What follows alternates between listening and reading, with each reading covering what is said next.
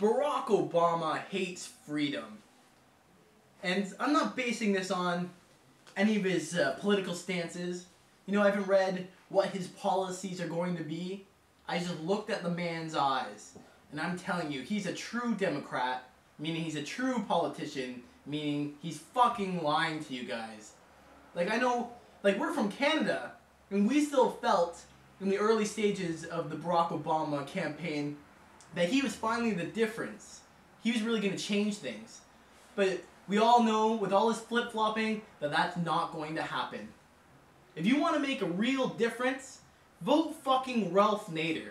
Ralph Nader will change the way the world looks at North America.